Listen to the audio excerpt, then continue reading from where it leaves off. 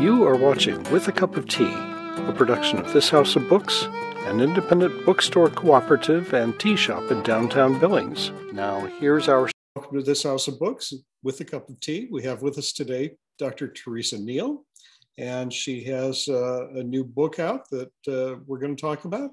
But first of all, maybe I'd like to just ask you a little bit about yourself. Where are you from? What's your background? Okay, well, I grew up in northern Wyoming and went to the University of Wyoming, where I did my undergraduate degree in American Studies and English education. I taught in Wyoming for a while, and then I wanted to go work on my master's degree. So I went out to LA, to the University of Southern California, and completed not only a master's, but also stayed for my PhD. Then I got married and moved to Colorado and taught in the Denver public school area, or Denver area public schools. I taught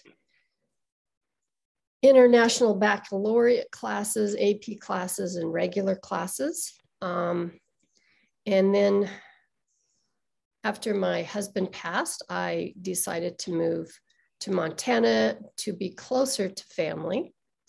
Ended up in Billings for about 3.5 years, made a lot of friends, really enjoyed my time there. But then just recently I decided to move back to Wyoming, a different town, but basically it's where my great-grandparents homesteaded. So I have a lot of family history here, and it does feel like home. So, okay. Now, you were telling me a little bit earlier about your book and saying that it was inspired by an experience that you had as a caregiver for someone who was ill. Well, the book originally was inspired by this theory of knowledge class I was teaching in the International Baccalaureate. And I was telling friends in Billings that I really missed teaching it because I loved that class so much. It was a class where we analyzed how we know what we know. And as I was explaining it to my friends, they said, "Oh, I'd love to take that class." And many of my students' parents, when I was trying to explain to them what theory of knowledge class was all about, said, "Ooh, I want to take that class. Could you teach it?" And at that time I was so busy, I just thought someday maybe. So well, then someday came, and here's my friends wanting to take it. So that's what started this book.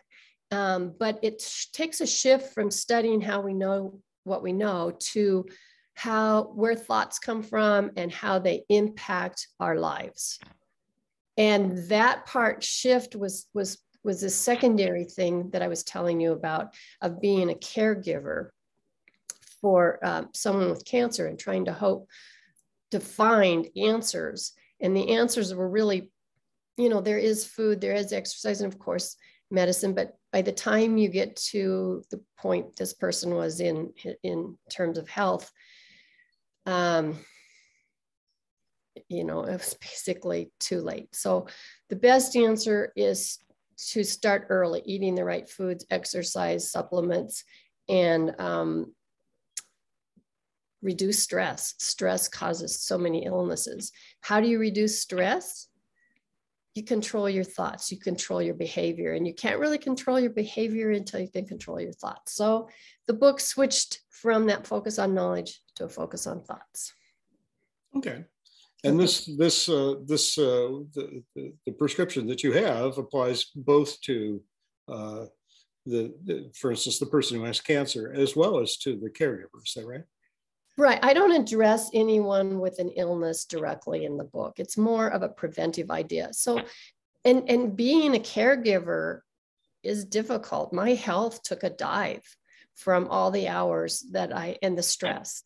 And while I was trying to find ways to help the person I was helping, I ended up learning that I needed to take care of myself and any stressful situation. And then I looked around at all my friends who also could use some of these ideas. And therefore, that's why that book transitioned into somewhat of an angle on health. It doesn't directly address health other than helping your health by controlling your thoughts. Okay. And controlling your thoughts is a little harsh. It's more like becoming conscious of your thoughts to understand why they're impacting your health and your life and your behavior. Okay. All right. So this book would be directed at a wide variety of people. Yeah, when I share with people, I tell them, this is not a page turn. It's not meant to be read, sit down and read it cover to cover. It's full of 49 thought exercises. I think if I counted them correctly, each chapter has at least one or two thought exercises where you sit down and think about what I was discussing and how do you apply it to your life? How do you bring your thoughts to the conscious level where you can make a difference in how you live your life, how your thoughts impact you. The first step is becoming conscious of them. And that's how this is arranged to do that. Okay. So maybe a thought, I wrote it to be very readable. And so I think that's why a couple of people have said you could just sit down and just read it. Yeah. Okay. That makes sense. Yeah, it started out to be more academic. And then my daughter, who was a very smart young woman, said, Mom, you've got to reach the audience you want to reach. You're going to have to change your writing style. So I wrote it more. I did. I went back and rewrote the first few chapters so that it would be more readable. Mm-hmm. Sounds great. Well, Teresa, I really appreciate you joining us today and talking about your book.